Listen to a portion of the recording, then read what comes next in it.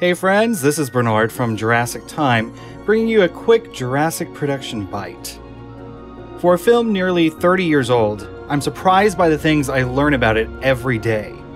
Jurassic Time sat down recently with creature creator and puppeteer for the Dilophosaurus in the original Jurassic Park, and we learned how this unfortunate goof hid something from fans for nearly 30 years. Now, we all know how pervasive the image of the Dilophosaurus with the frill has become. It's in video games, toys, artwork, it's everywhere, much to the dismay of scientists everywhere. But how did this all happen? Jurassic Time's owner spoke with one of the early artists behind Jurassic Park, John Gurche, and he explains here. I was accidentally responsible for the least scientific anatomical detail of the dinosaurs. And here's the way it happened. Rick Carter called me. Let's say some people are backed into a corner by one of these carnivorous dinosaurs, and then the paleontologist Grant, by virtue of something he knows as a paleontologist that the others don't get, he somehow gets them out of that situation. And so I said, okay, what if there are predatory dinosaurs, maybe Dilophosaurus, that have some inflatable structure? Let's say this inflatable something or other is red and black striped.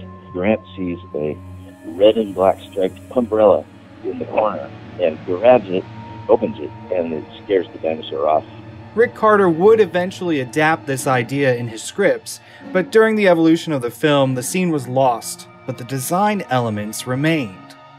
The Dilophosaurus kept its frill. Not just its frill. The Dilophosaurus also kept the inflating venom sacs, the original idea. They are seen very briefly in the film, but this wasn't the intention. I recently sat down and spoke with the Dilophosaurus creature creator and puppeteer Rick Galinson, and he explains a bit of the original intention. The tongue and the spit from the mouth would have been epic.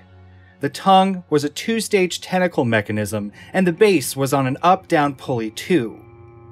The mouth would open wide, the venom sacs would cell up into its throat, and the tongue would lift up like a serpent, revealing the split openings. The twin Tygon tubes were inside that special head and neck, so all of this, including the swelling throat, could be done in one insert shot.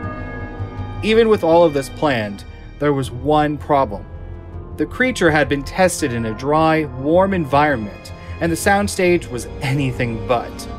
This caused the compressed air to cool and make a small puff of smoke. All of it was in the film, with the exception of the tongue and inflatable bladder in the throat.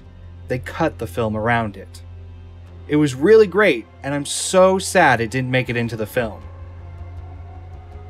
In the end, we still have Nedry being shot with the venom in the eyes, but done off-screen by Rick Galinson holding a paintball gun. Unfortunately, you can't predict everything, especially when designing something months ahead of time. It would have been great to see this in the final film, but since the gag was blown, it makes sense that they cut around it. But one thing is sure, we want to see more Dilophosaurus, and we know who to ask. Thanks for watching. Check out our site for the full interview with Rick Galinson, and our YouTube for more interviews and content from Jurassic Time.